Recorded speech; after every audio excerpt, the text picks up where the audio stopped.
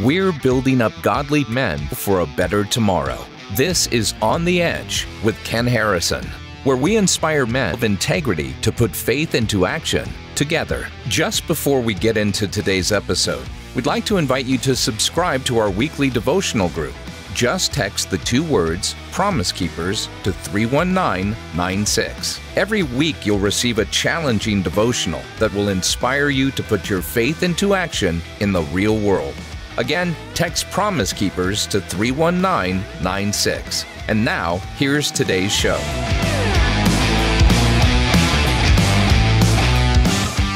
Hey, you guys, join me for an amazing podcast with John Bevere. I'm not sure if I've ever had a discussion that was as important as the one I had with him. I was just enthralled as he described the fear of the Lord and told stories about the fear of the Lord, not being afraid of God, but fear of the Lord as in deep respect, like you'd respect a really good father, how you would fear being out of relationship with him, fear not abiding with him more than you would fear anything else, so that you would rather give up everything you have to not disappoint the Lord because you respect and know him that much. He is the great Almighty God. He is the God that created 100 billion trillion planets, as Hugh Ross says. So join me in this talk, because I don't think I've ever been so challenged, so fascinated in a conversation as I was with my good friend John Bevere. He knows the subject like nobody that I've ever talked to. Join us.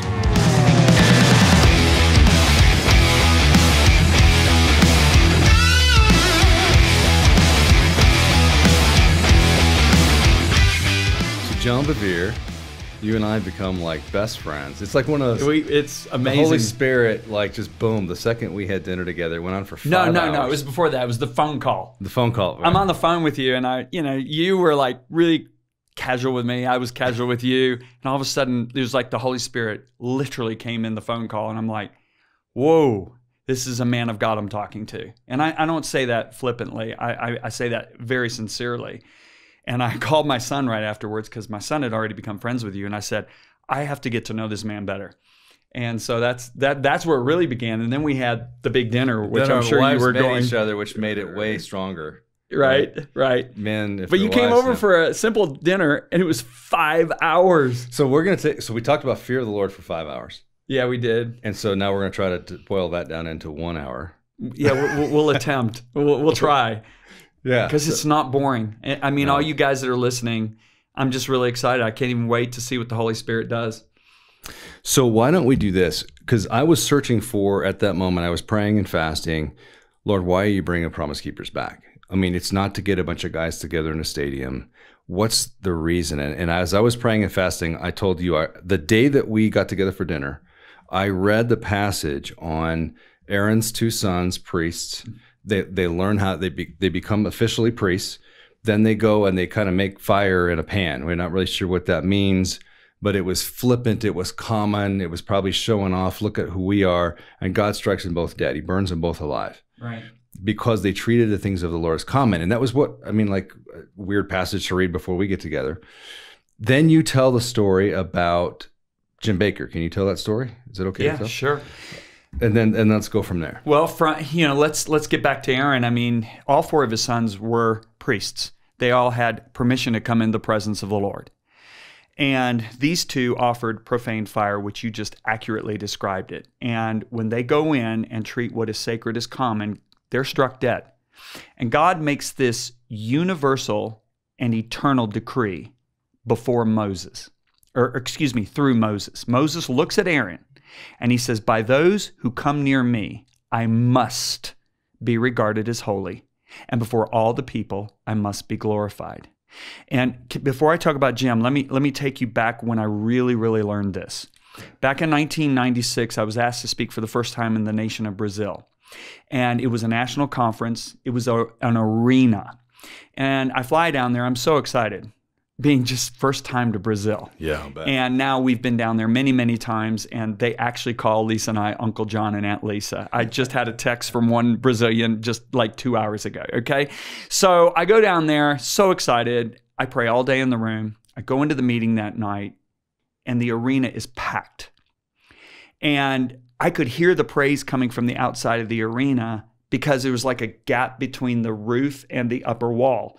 They just let the air ventilate through these massive arenas. And because they get such hard rainstorms, they can't have open outdoor. They have a roof, and it's like an arena, but it's got a roof on it. I'm coming into the building, and I'm so excited, right? But I come into the building, they put me on the platform, and there is no presence of God. None. Now, I want to make sure all the guys understand what we're saying here. The Bible talks about two types of the presence of God.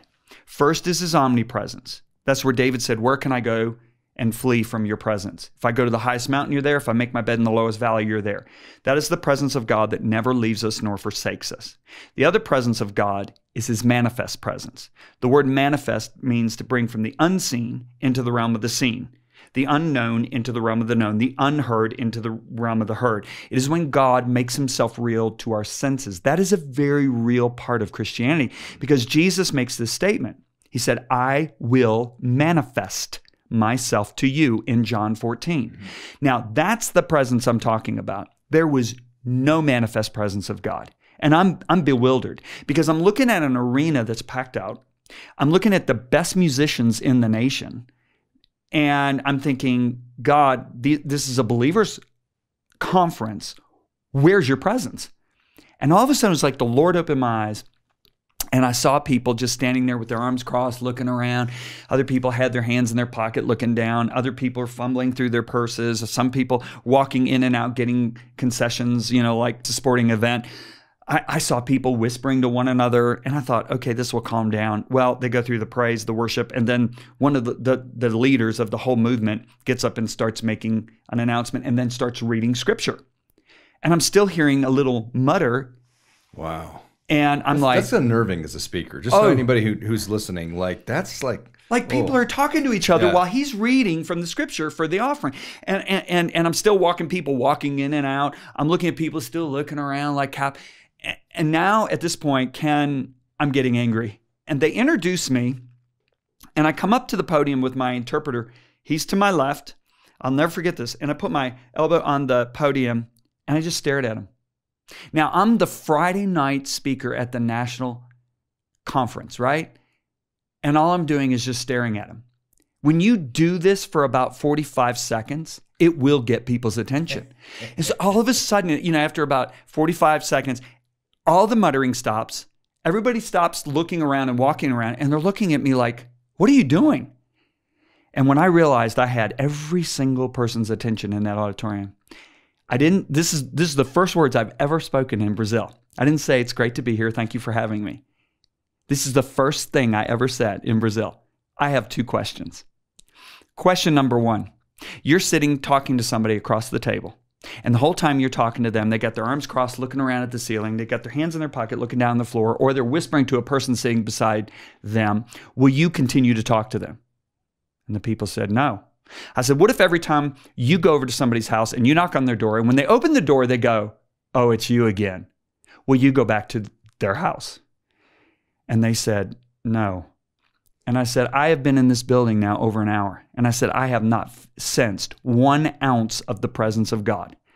And I said, the reason is because Psalms 89 verse 7 says, God is to be held in reverence by all those who surround him. I said, you will never find God in an atmosphere where he is not held in the utmost of respect. Wow. And I began to preach to them for 75 minutes on the fear of the Lord. Okay, because I got an interpreter, so a 75 minutes message is about a 45-minute message, right? Remember that time I said you could speak at Promise Keepers? 25 minutes. I've gotten 7 minutes. I've gotten 3 hours. So I've being in ministry for 35 years, I'm used to it all, right? So I get done because it is a conference and they didn't give me a time limit. I get done after 75 minutes later. This is exactly what I said. I said, all right, if you say you are a believer, and I knew this was a believers conference. It was a nationwide church gathering, right? I said, you say you're a believer. I said, but you lack the fear of God. And I said, you're willing to repent. Stand up. And 75% of that arena stood to their feet. As soon as they stood, Ken, the presence of God hit the whole place. Wow. And people started, I could hear people sobbing. So I'm looking inside, and that presence lasted for a little while, and it lifted. I look inside and I say, God, what do I do? And the Lord said, lead him in a prayer of repentance. So I led him in a simple prayer of repentance. Forgive me for my lack of holy fear.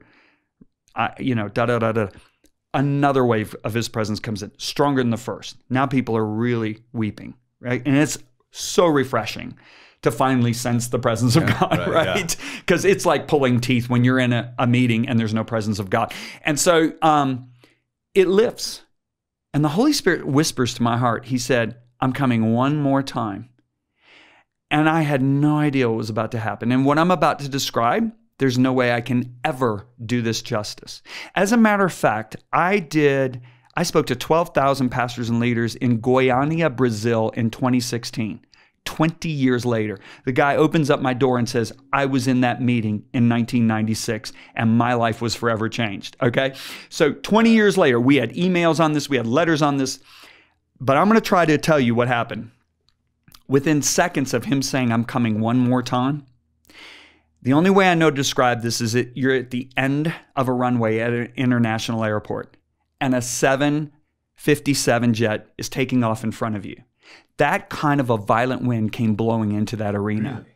Now, when it began to blow, the only way I know how to describe what was going on in me is I had goosebumps on top of my goosebumps. And I remember this presence comes in and the people started screaming. Now, I want you to imagine thousands of Latinos screaming, okay? That's loud. But yet the wind was louder. And there's goosebumps on my goosebumps, and I'm frozen. And this thought comes through my mind, and I'm not saying, Ken, this would have happened, but the thought comes through my mind, John Bevere, you say one wrong word, you make one wrong move, you're dead. Now, would that have happened? I don't know. But it did happen with Ananias and Sapphira when they made one wrong move in that kind of atmosphere, because if you look at what happens right after that, and after she dies, it says great fear came upon the whole church. Peter goes out on the streets and the people are laid within a shadow's distance and everybody's healed on the streets of Jerusalem. So that's the magnitude of the presence of God. I was fully aware,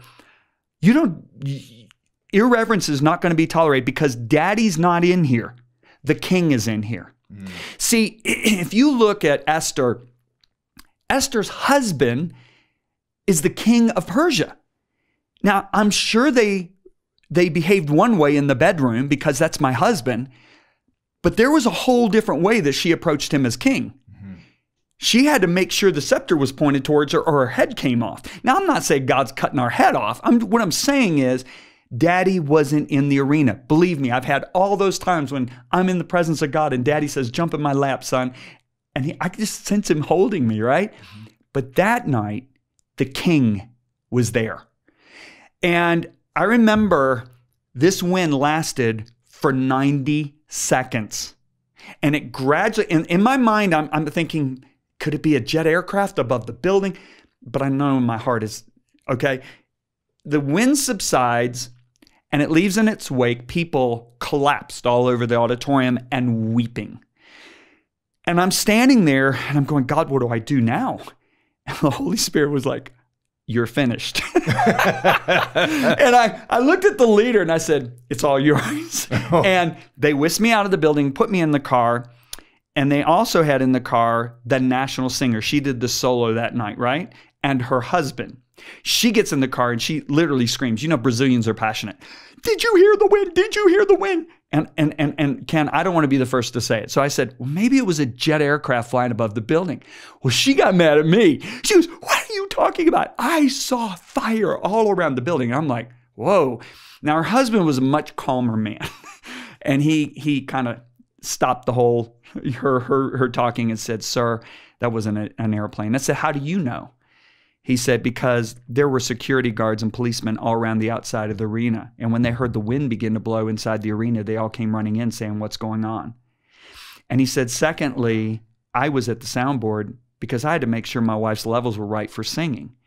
And he said, I was watching the decimal meters while the wind was blowing and they were at 0. So he said, what I'm telling you is not 1 ounce of the sound of that wind came through our sound system. That's crazy. I will never forget, I looked at the driver and he was like, do you want to go eat? And I said, no, take me to my hotel room. And I sat on my balcony and all I could do was worship till 1:30 in the morning.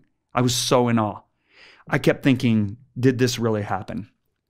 So this is so important that we as people understand that the fear of the Lord is very real. And now to get to your story about Jim Bakker, what happened was God.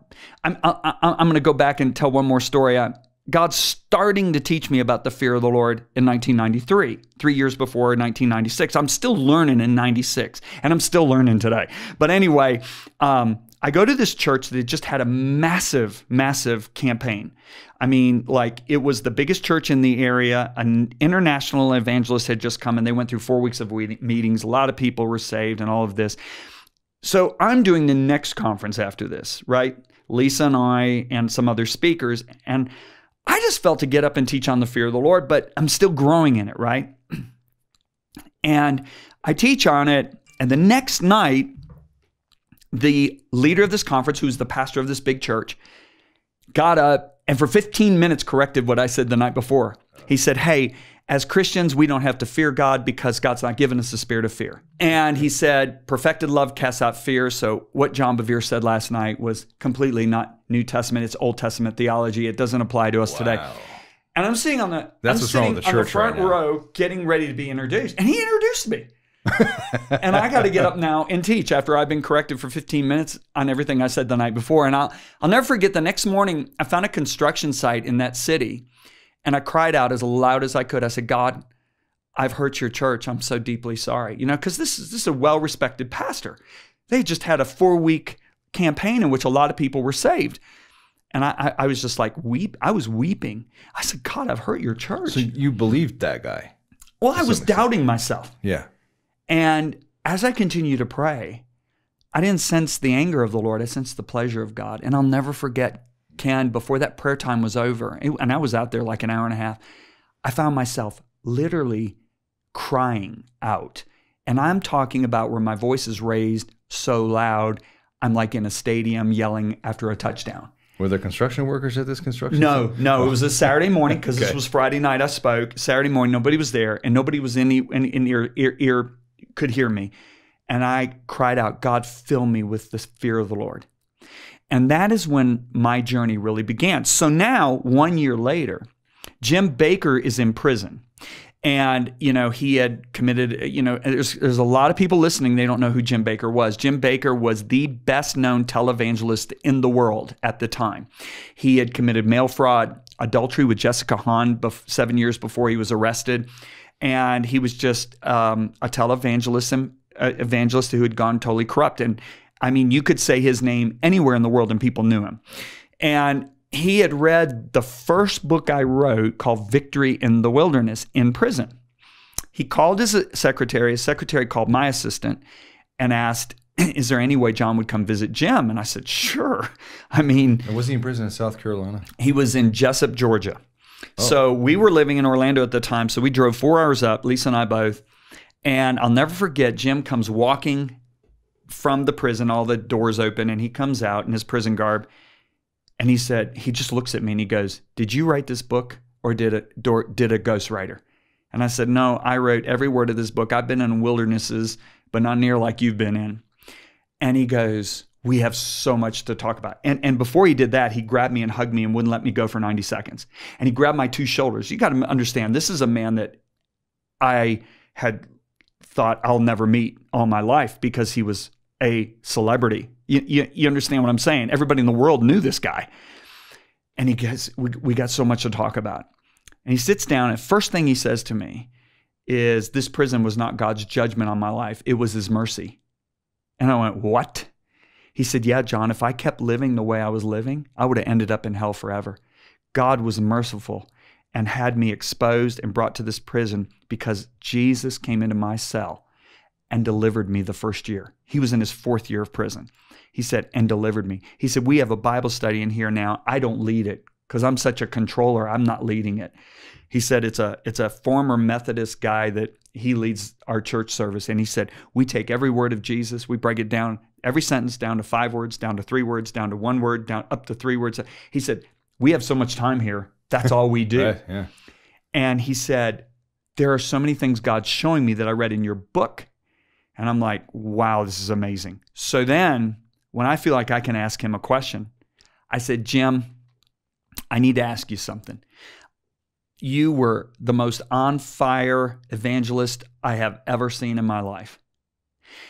At what point did you fall out of love with Jesus? When did it happen? Was it like with Jessica Hahn? Was it just before that when you started kind of, cheating on your wife? When did it really start happening? And he looks at me and he said, I didn't. I said, you didn't what, Jim? He said, I didn't fall out of love with Jesus. Now I'm looking at him totally shocked. And he said, John, I loved him all the way through it. And he's still seeing that I'm speechless, almost about to get angry at him. And he said, John, I didn't fear God. And he said, there are millions of Americans just like me. They love Jesus, but they have no fear of God. And he then said, Proverbs 16:6 says, by the fear of the Lord, one departs from evil. It's not by the love of God we depart from evil. It's through the fear of the Lord. I mean, go read it in your Bible, okay? Cleansing ourselves from all filthiness of the flesh and spirit, perfecting holiness in the fear of God, not in the love of God.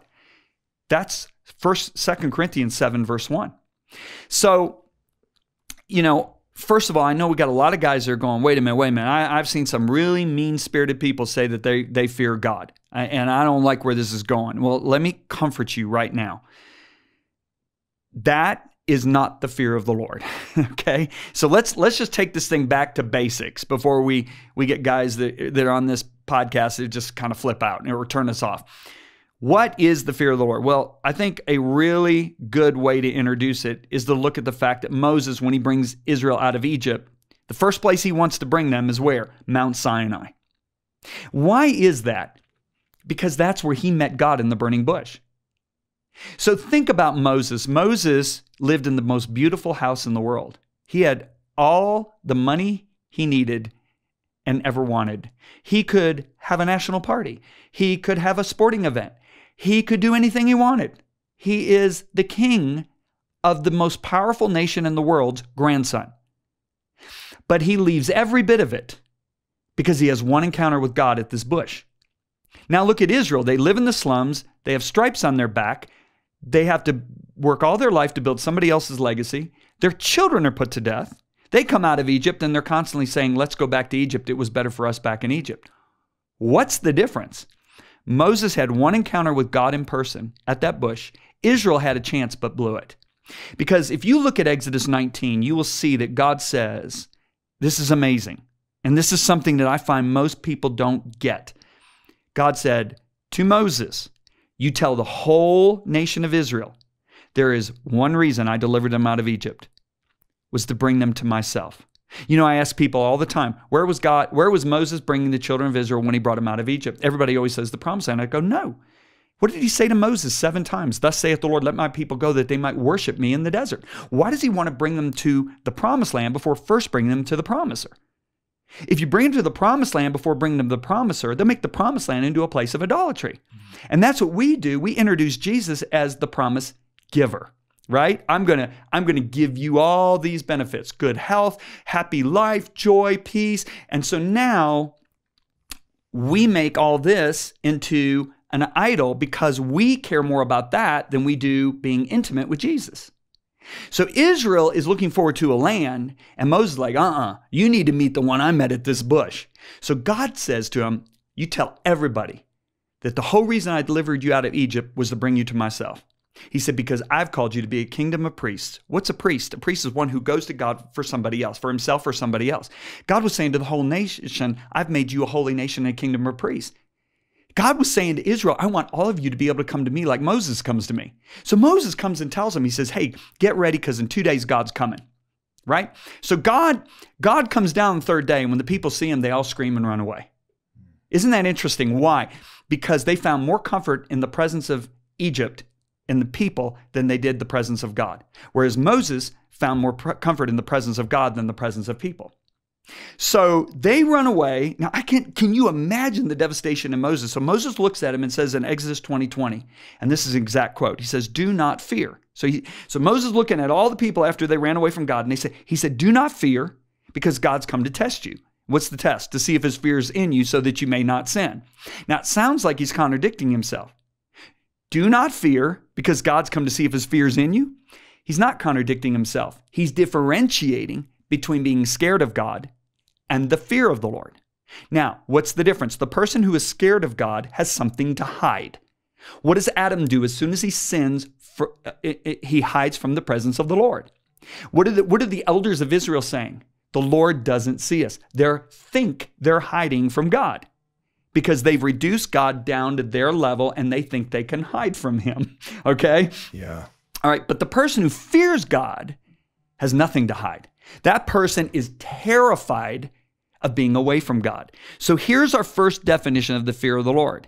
The fear of the Lord is not to be scared of God, because you can't have intimacy with somebody you're scared of, and that's God's number one desire for all of us, is to be intimate with us. So the fear of the Lord is not to be scared of God. It's to be terrified of being away from him. That's the number one definition of the fear of the Lord. So the fear of the Lord, what is it? It's when we embrace God's heart. We venerate him, which that's a pretty big word. To venerate means you honor, esteem, respect, adore him above everything and everyone else. So therefore, what is important to him becomes important to us. What is not so important to him is not so important to me. Okay? So now, we love what he loves, and we hate what he hates. Now listen, guys, we don't dislike what he hates. We hate what he hates. You say, God hates? Oh yeah, he hates. Let me give you another story. Back in the late 80s, I was praying an hour and a half every morning. Yet when I'd get up and preach, my words were so empty. They just didn't have power in them. And one day I was kind of complaining in prayer, and I said, I don't get it. I pray an hour and a half a day. I spend a lot of time in the Word. Why, when I preach, do my words seem almost void of power? And the Holy Spirit spoke to me. He said, because you tolerate sin. Not only in your life, but in the lives of others. And I went, what? And then he brought me to Hebrews chapter 1, where God the Father inaugurates Jesus on the day he was raised from the dead. And you know what God the Father looks at Jesus and says? Because you have loved righteousness. And the Holy Spirit said, stop. All Christians love righteousness. He said, but that's not all God the Father said to the Son. He said, because you've loved righteousness and hated sin, therefore God, even your God, has anointed you above your companions. And the Holy Spirit said to me that day, he said, you learn to hate sin the way I hate sin, and you'll see the anointing of God increase upon your life. Well, let's get back to what I said right from the beginning. Have you ever heard really religious, pharisaical people say, well, I fear God, that's why I hate those sinners over there? You do not fear God because you hate what he loves. See, God loves those people. God in the flesh, manifest in the flesh, died for those people. He died for them. God loves them. He hates the sin that undoes them. So that's the separating thing. The person who really fears God hates sin, but he doesn't hate the sinner. He loves the sinner because he loves what God loves. So I know I've dominated this podcast. I'm so sorry, but you just got me going here, okay? You're Italian, man. You wind you up and then you just stand back and let you go. I want to ask you about a couple questions. We got a couple minutes before we're going to hit a break. All right. But I want guys to really take notice of the things that you said. So you talked about, I think that your message on fear of the Lord stands on its own. What I want to do is pull it back a little bit from this unbelievable moment in Brazil. You're seeing the supernatural manifestation, and yet you doubted yourself. Yeah. I mean, you've talked... My head. But you've said a lot about, you've had these amazing moments, but you doubted yourself. And I think that hopefully that's helpful to people listening to this, because even at the top... Because, we read the Bible and, they were either chiseling into a rock or writing on papyrus. They don't have room for a lot of detail. So you just sort of get the basic facts. But I often read scripture sometime and go into the book of Acts, for instance, and just put yourself in Paul's shoes for a minute.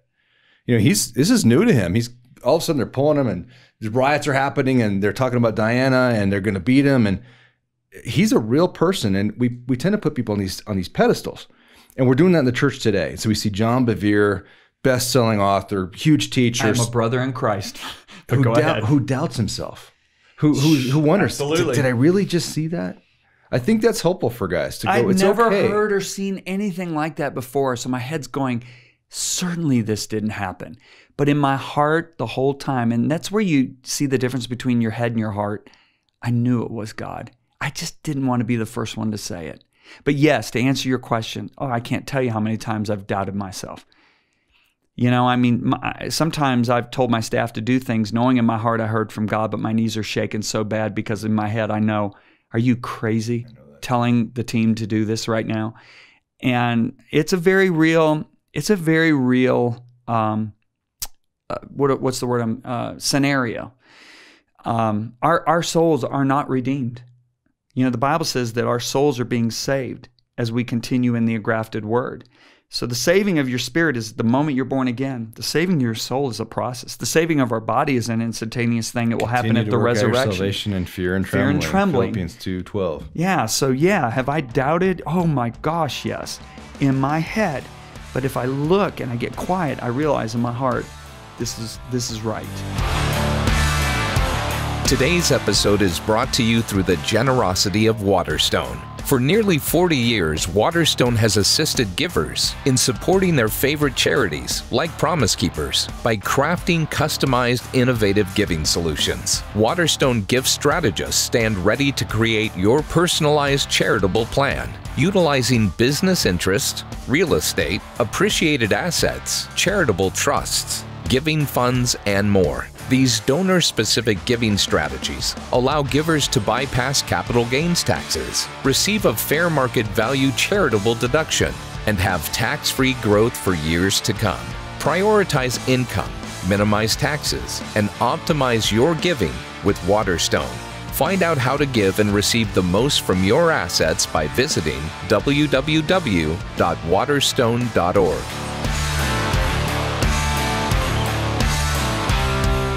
Promise Keepers is back, and we're relaunching the stadium events that brought millions of men to Christ. Join us this July at AT&T Stadium in Dallas, Texas for a men's conference like no other. Strengthen your soul with unforgettable worship led by top Christian artists.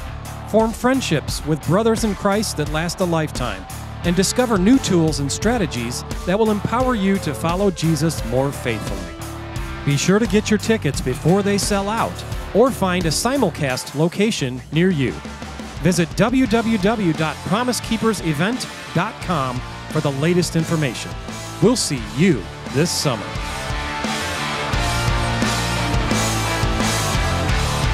Okay, so we're just coming back from break, and I've been thinking about a lot of the stuff you were talking about. And you were talking about hating sin. Yeah. And fearing the Lord. Yes. And yet I also know that you're really good friends with a lot of pastors who don't seem to talk much about sin or repentance. And let's just take a Joel Osteen, for instance. Mm-hmm. You're good friends with him. You like him. You respect him. I've spoken for Joel once, and I spent the afternoon at his house, Lisa and I, with he and Victoria. I absolutely love that man. I love him deeply. Everybody I know who knows him loves him. And can I tell you, I saw, and this was years ago, this was about 5 years ago, I saw a man who feared God. Now, let me bring understanding to this.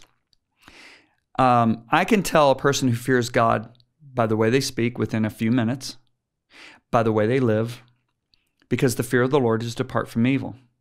So the person who lives a very godly, holy life is a person who fears God. So let's look at 2 Corinthians 6 and 7. If you look at right in between those two, it says God gives us a promise that he would walk in and among us, right? Therefore, having this promise, Paul said, let us cleanse ourselves from all filthiness of the flesh and spirit, perfecting holiness in the fear of God.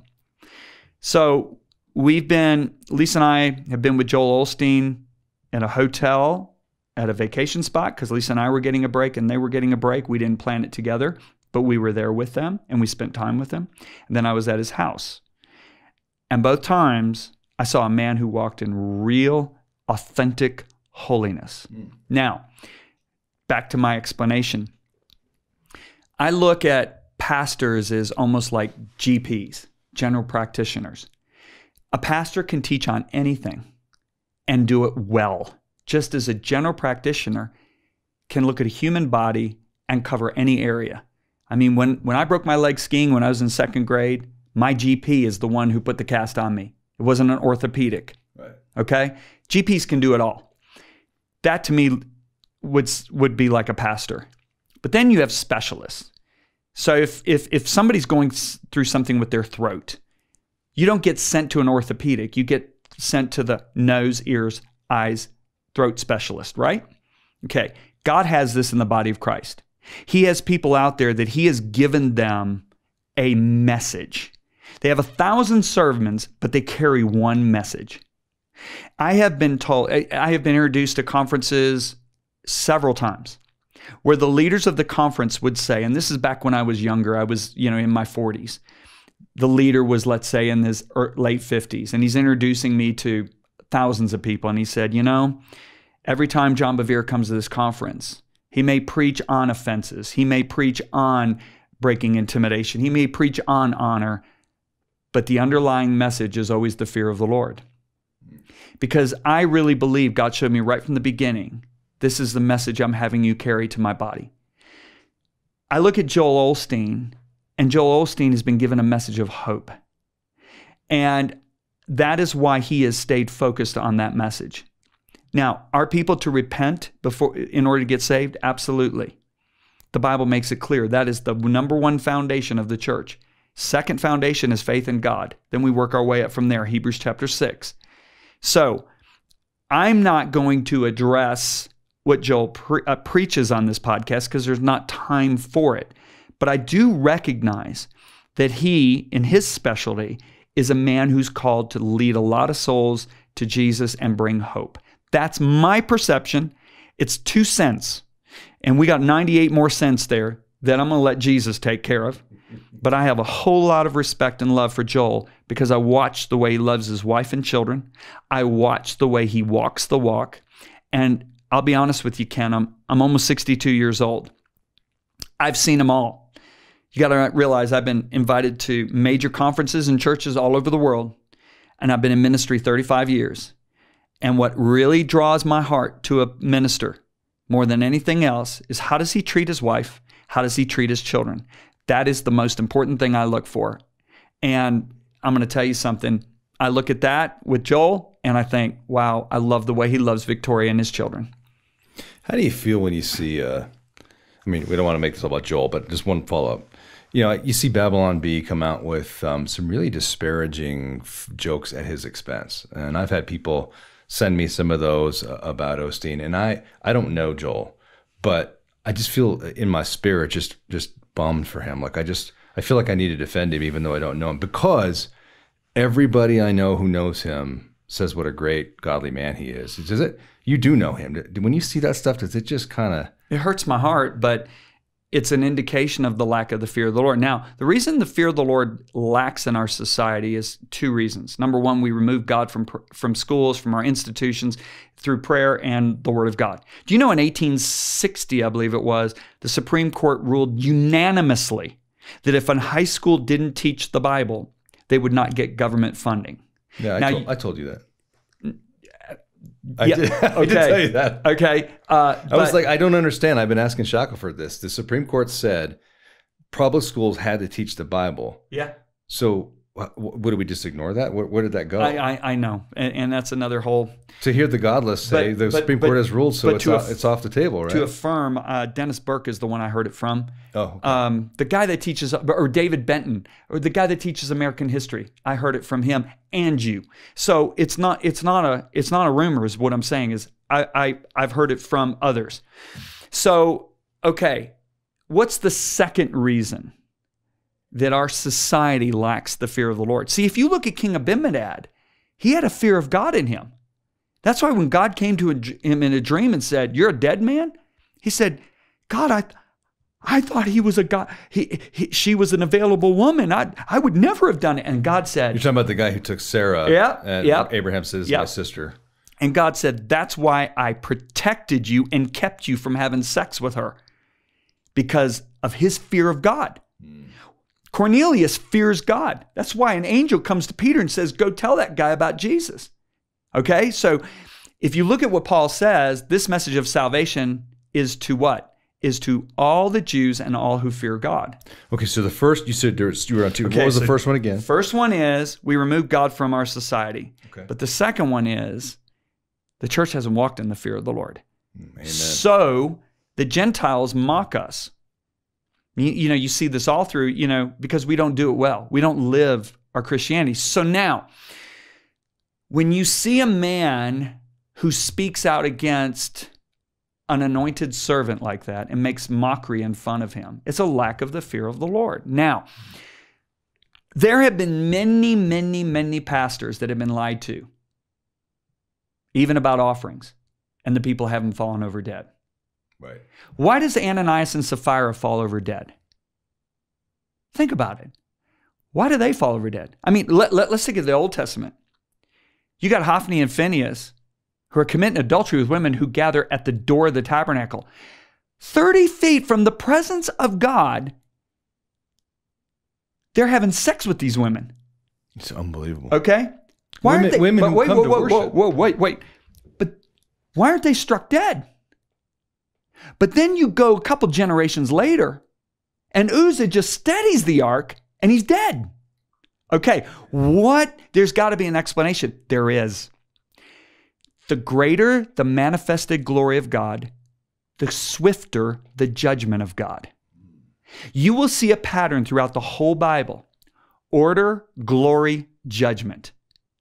Divine order always has to come. God says to Moses, make the tabernacle exactly according to the pattern of heaven. They make it exactly, and what happens? The glory of God comes in, so much so nobody can even go in because of the glory of God. A few chapters later, Nadab and Abihu come in with irreverent fire, dead. Now, in the days of Hophni and Phinehas, the Bible says the lamp of God was almost out. The glory has practically left. That's why they're committing adultery and nothing's happening to them. But now David is trying to restore the glory of God, and now Uzzah steadies the ark and is dead. So Solomon puts the temple together. He does everything according to the law of Moses. And what does the Bible say? The glory of the Lord filled the temple, right? And then you look at the children of Israel, how they profane the temple, and judgment comes with Babylon. Now come to the New Testament. John the Baptist comes to set things in order in people's hearts because the new temple is no longer a building. It's the heart of a born-again believer. It starts with John. That's why Jesus said the law and prophets prophesied until John. Then Jesus comes and says, I'm the way, the truth, and the life, right? No man comes to the Father except through me. People now get born again through Jesus, right? So now here comes the glory on the day of Pentecost. Boom! It gets the attention of the whole city. There's fire. Fire. I don't believe there were little tongues on top of these guys' heads. I believe they were engulfed in fire. Okay? So now 5 chapters later, somebody comes in with irreverence. Order, glory, judgment. And Ananias and Sapphira are knocked over dead. They're bringing their offering. These are church believers. So what's going to happen now in these last days? Once again, God's putting the church back into order. Why? Because the glory of the latter temple is going to be greater than the former. What we're about to walk into is going to be greater than the book of Acts. God spoke to me one day and said, what you're about to see in your lifetime will make the book of Acts look like child's play. Why? Because the glory of the latter house is greater than the former. Because God gave the former rain moderately, Joel said. In other words, the latter rain of God's Spirit pouring out his greatness, his glory, is going to make the book of Acts look like child's play. It's going to make it look moderate. Okay? Think about it. They pray and buildings shake. Peter's walking down the streets and people are getting up healed. I mean, that's like walking through a hospital and emptying the hospital. I mean, it's amazing what God is about to do. So what's happening here? He's putting order back. That's why he's got guys like you. He's got all these great, really prophetic voices in the body of Christ right now that are calling people back to the heart of God. They're calling people to genuine repentance, not religious repentance, genuine repentance. Get rid of your idols and return to the Lord. That's a prophet's voice, right? And there are guys that are listening to us right now. They're one of those prophets. I mean, with Jesus, his first coming, it was one man, John the Baptist. With his second coming, it's an Elijah anointing, but it's sons and daughters, men servants and maid servants. It's a company of prophets. Some are going to be pastors. Some are going to be business people. Some are going to be ER nurses, but they're going to have a voice of return to the Lord. They're not going to be messing around like John the Baptist wasn't messing around, okay? They're going to call for order. Then God's glory is going to manifest in the most profound way. And then the multitudes that are in the valley of decision are going to come into the kingdom. However, we are going to see more incidences like Ananias and Sapphira once that greatness is poured out again. And I believe that Acts gave us a warning that yes, there is a glory coming, and you better have the fear of the Lord in your heart to be ready for this coming move. Wow. I mean, one of the things I've wondered about is why is it when I'm in third world countries preaching, I see miracles. I see demons manifesting in a way that I've never seen. I've seen a woman levitate, and me and a bunch of other guys couldn't push her to the ground. I know. I've seen and yet you don't see it in America. And I've always been like, but I've seen similar. Yeah. Why? And you just answered it. Because I have felt the presence of the Lord in places like Manila or the backwoods of Mexico or Haiti that I've never seen in the United States. And you just really helped to make a lot come clear for me. And we're a little bit behind in spiritual things in the United States. As two guys that have traveled all over the world, we know that. We know that the United States is more of a Laodicean church. We're not hot, we're not cold. We're at the place where we could be vomited out of Jesus' mouth. I'm not saying that to be harsh, mean, cruel, judgmental.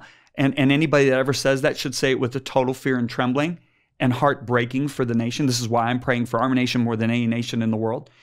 Because I do see that's a very real message. I mean, think about it. You can't vomit.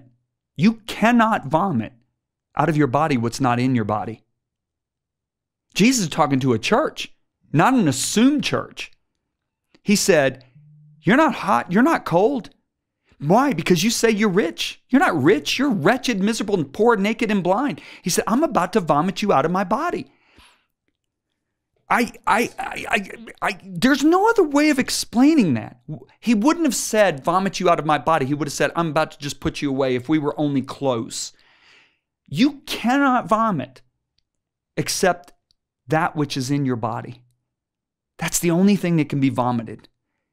So yes, it's a wake-up call. And this is why I was doing a Bethel tour a couple of years ago, and we were doing a Killing Kryptonite. They would do an hour of worship. I would preach an hour on Killing Kryptonite, which is the book that I have on repentance, right? And I'm in one of the biggest churches in the city. And the pastor's pastor's plaque right in front of his desk that he looked at all week long and every Sunday morning that he told me about. He was actually, as he said, my number one responsibility is to inspire these people. And I thought,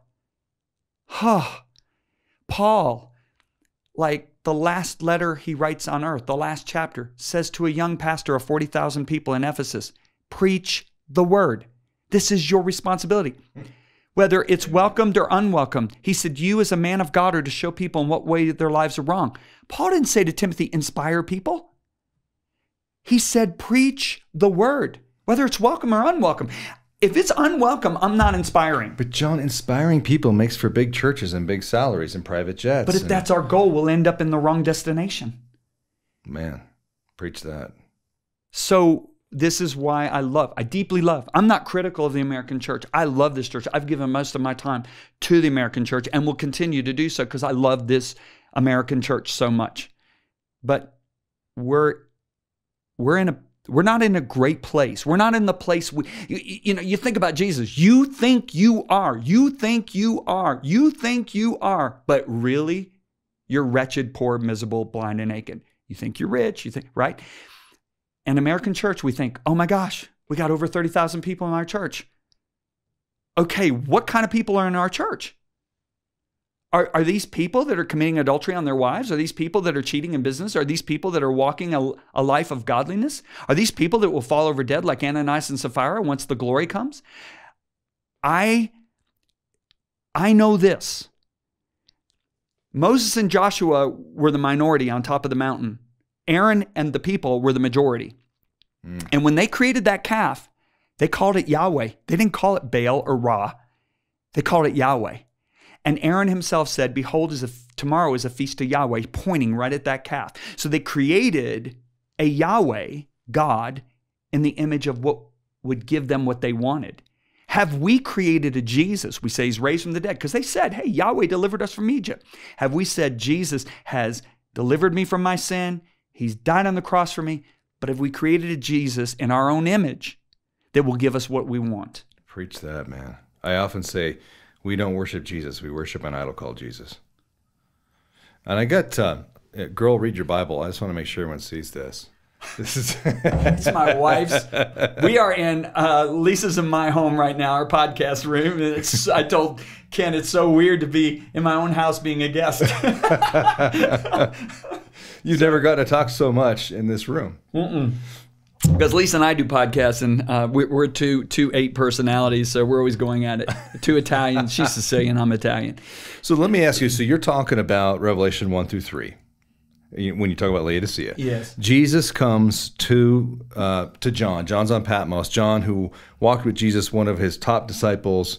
John, who makes just sure that we understand that he's loved by Jesus, right? He makes sure that we understand that he outran Peter to the tomb. John's a pretty competitive guy, right? Yeah. When he turns around and sees Jesus as he is today in his manifest presence, he faints as one dead. Yeah. And then Jesus says, hey, John, get up, and I got some things to say. And he's talking to churches. And clearly, he's not just talking to churches in that day, but he's talking to churches of all time, because he says to Philadelphia, some of you are not going to die. You're just going to get taken straight to heaven. So obviously, he wasn't talking to people 2,000 years ago. He's talking to people, hopefully, today. Yeah. So for the church of Philadelphia, one of the 2 churches Jesus has nothing critical to say, Yes. is there a possibility that that church is also a church of today? Yes. Of revival? That church is in the United States, and it's in other nations of the world. I believe all 7 of those churches are in that Bible, because if they were only meant for the historical churches, then they never would have been put in the Bible.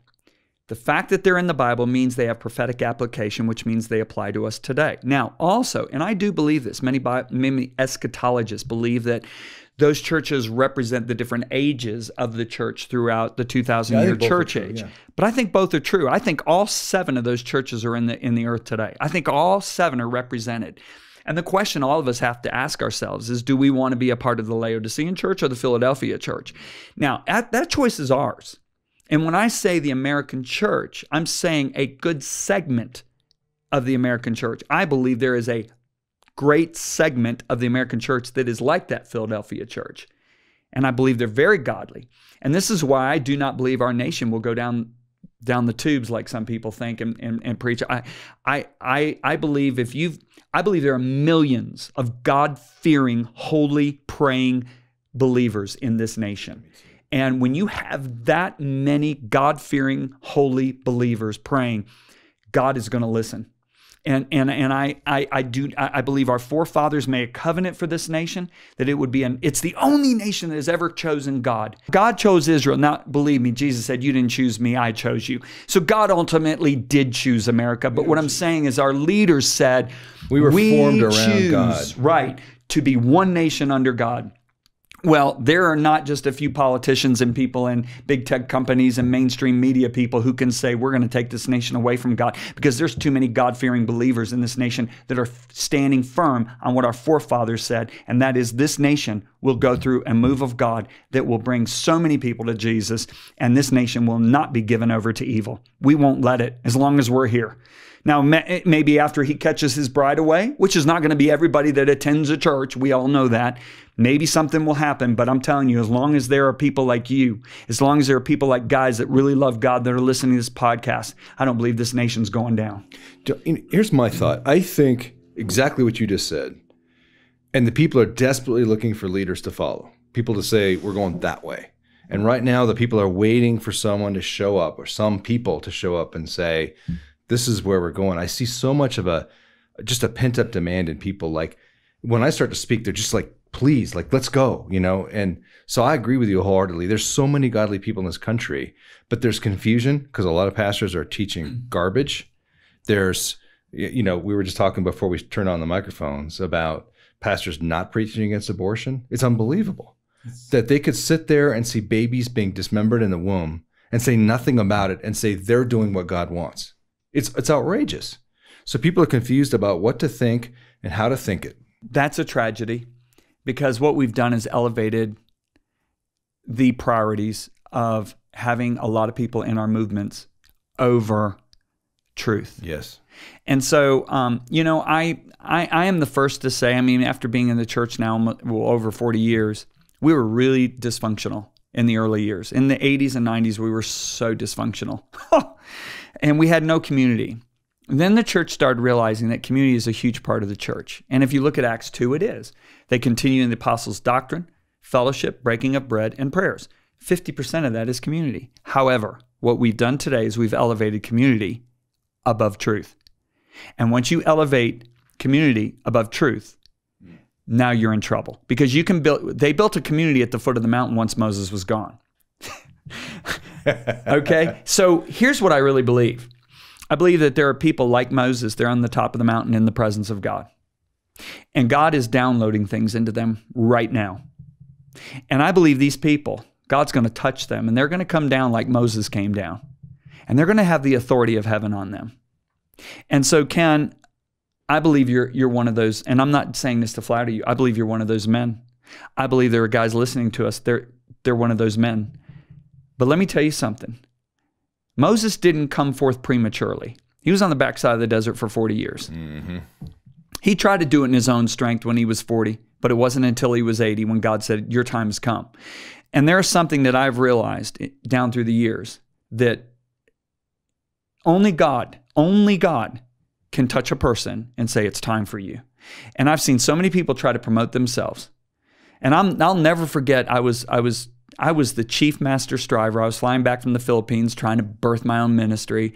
And I read in the Gospel of John, I read these words, there was a man sent by God whose name was John. And the Holy Spirit said to me, do you want to be sent by God, or do you want to be sent by John Bevere? I said, I want to be sent by God. He said, good. He said, if you go in your authority. If I send you, you go in my authority. And I will say that, today you can, through modern technology, you can get a blog, you can get an Instagram account, you can get a podcast, you can promote yourself. But I'm looking for that touch that comes from heaven, because I know that for something to be done that's going to last eternity, it can only be done with his help. Jesus said, without me, you can do nothing. And to be honest with you, Ken, I'm not interested in doing anything unless it is spirit-breathed and spirit-led. I don't want to birth anything in the flesh. Otherwise, I got to provide for it in the flesh, and I'm not interested in that. And that's the way these men are that are listening to us, a lot of them. And so I'd say to all you guys, there's an appointed day coming. A lot of you know that there's calls on your life, and you're on the mountain with God. Hey, don't promote yourself. Believe me, if there is a calling and God is sending you to people, he will send you at the appointed time. Let me ask you a question. Of all the books you've written, and yes. I've read several and they're excellent, all of them. But from what we're talking about today, people are listening to this go, I really want to delve deeper into that. Which book of yours should they read? My favorite book, which actually convicted me more than any book I've written, is called Driven by Eternity. Yeah, that's one of my favorites of yours. Lisa and I made a decision, and our team made a decision just a few months ago. We developed an app. It's over a $2 million app. It's all paid for. Businessmen and women gave to it. It's got 111 languages on it. And we were gonna actually say to the English-speaking people, you have to give an offering to come on this app. And we were in a meeting, and I said, guys, if you walk into a church and an usher's holding an offering bucket, are you going in? And I said, if somebody's sitting in a church for 6 months and they haven't given an offering, you going to say you can't come back anymore? I said, guys, I'd rather Jesus say, why did you sink this ministry giving everything away, than why did you hold back my word from people? Amen. So we developed this multi-million-dollar app with all the translations on it and everything. It's over a $10 million app. It's called Messenger X. You can get it at the App Store. If you've got an Android, you can go to Google Play. I've got 4. I've got it, by the way. Addison made sure I downloaded it. I've got 4 books on there. I've got, I think, Relentless, the Holy Spirit book, which is really one of the best-selling books right now. The Story of Marriage is on there. Then I've got 8 audio books. So right now, your guys can go on there and start listening to 8 books or reading 8 books. Is it you reading it? Yeah, it's me reading it, and I don't read, I preach it. That's not hard to do, though. No, I preach it. I remember the first one I did was Beta Satan, and I was stumbling all over the place, and all of a sudden the thought came to me, why are you reading this? Preach it. And I started preaching, and my hands are going. I was in Focus on the Family. I'm all over like this. The editor's sitting there smiling, right? But it came out good. And people have told me when they listen to our audiobooks, and I've got 8 of those audiobooks on that app. Wow. And people don't have to pay for it. That's amazing. And it's amazing because Oasis Audio, who did all these books, and they paid for all of this, who have the rights, when they heard we were giving all of our 35 courses plus away, they said, we want to do the same thing. So on this app, you got 35 plus courses. You've got the Breaking Intimidation course. You've got the Driven by Eternity course. You've got all these courses, right? Beta Satan course. But then you've got all of Oasis audiobooks that I read, 8 of them on there. and there's no charge. And you're saying, by the way, you're saying Bait of Satan. The Bait of Satan. That's the book that sold Didn't Lisa almost come 2 up with million. that name? No, actually, it was a guy named John Mason. He was the publisher at the time. That's a great name. Oh, to this day, I am so grateful. Every time I see John, I'm like, John, thank you so much for that title. Because I was so frustrated. I kept saying, it's about offense, but there's no good title with offense in it. Okay, so give us where we can get that one more time and then pray us out. Just go to your app store on your iPhone and type in Messenger X. Don't put a space between the R and the X. Or if you're on an Android, go to Google Play, type in Messenger X. Or if you're on your computer, you can go to messengerx.com and you'll get on. All it does is says, give us your email address. You get a link. We want to make sure you're not a robot. You click it, put you right in. You're in, you're ready to go. You just tell them what you like, what your name is, and you're in. And so for so many guys who don't read, they can hear you preaching Driven by Eternity at them while they're driving down the road. We also have our Hollywood Affabel that was done by John Rhys Davies and several other well-known actors on there. So one of Disney's top scorers scored it. That's all on there. I mean, one guy bought 5,400 of them at $20 a pop, Jeez. 10 years ago. Now it's on there for no charge. So there's so much. Oh no, he loves God so much he couldn't care less. We made a decision. We just said Jesus's final words was to make disciples of all nations, and we thought we just have to do this, and so that's why we did. So pray us out, would you? Absolutely. Hey guys, listen to me before I pray. If you look at Isaiah 11, the Holy Spirit of fear is one of the 7 manifestations of the Holy Spirit, the fear of the Lord. And it's the manifestation that Jesus delighted in. So Jesus said, if you ask your Father for the Holy Spirit, he'd give them to you. But before we can pray for you to receive the Spirit of the fear of the Lord, the Holy Spirit of the fear of the Lord, the first thing we got to do is make sure you love Jesus and that you have a relationship with him. So if you don't, and you'd say, wow, I've really heard the gospel from Ken and John today, I just want you to pray this out loud. Just say, God in heaven, please forgive me for living life my way, apart from you, my Creator. But today that's changing. This day I give my spirit, soul, and body, everything I am and everything I have, to you, Jesus. You are now my Lord and my King.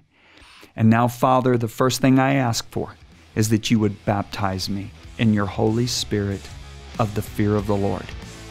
Fill me to overflowing, because I'm crying out to you right now to receive the Spirit of the fear of the Lord.